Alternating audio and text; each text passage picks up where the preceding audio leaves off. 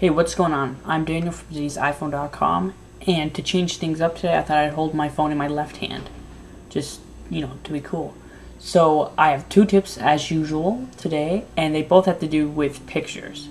So let's get to it, and now I'm going to switch to my right hand. So, what are my two tips? First one is screen captures. So, you're looking at your pages and you want to take a picture of your apps. I don't know why.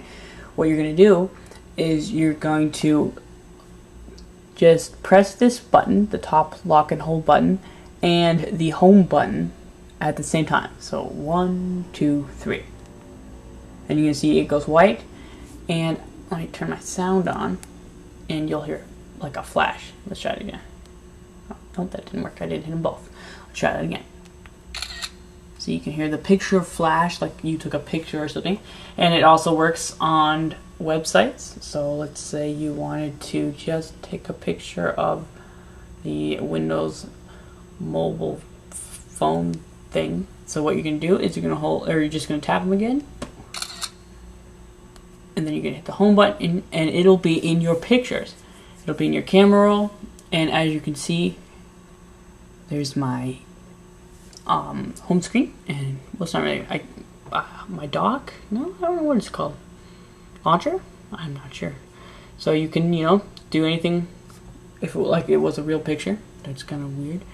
And then you can see the one I took in Safari, and it's a screen capture, so just like on your computer.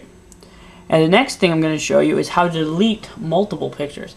So obviously, when you're in pictures, you can hit this little, you can hit the little trash can here, and you can delete photos.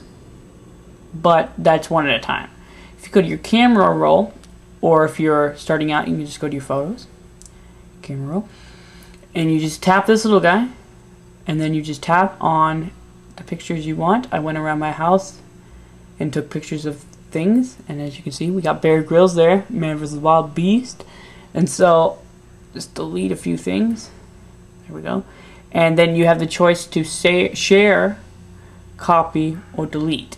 Or you can hit cancel up top. And I'm just going to hit delete. And delete selected items. And it deletes them all.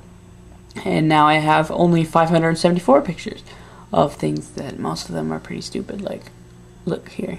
Razer and a Go phone. These are my old phones. DVDs, my video camera, that's what I'm recording it on. So, I guess I'll be done showing you my pictures. I'm Daniel from TodaysiPhone.com, and as you can see, we have a mobile site, and we also have the main site, but I have it set to go to the mobile site for right now. Look at that, you can make your own chocolate iPhone if you go to the website. You can see an app review.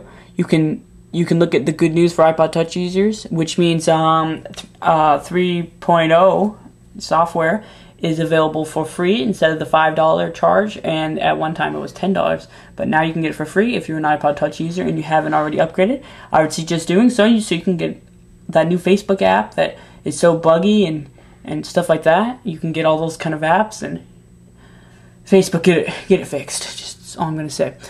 So I'm Daniel from TodaysiPhone.com, and I would say to come to our website. Alright, bye.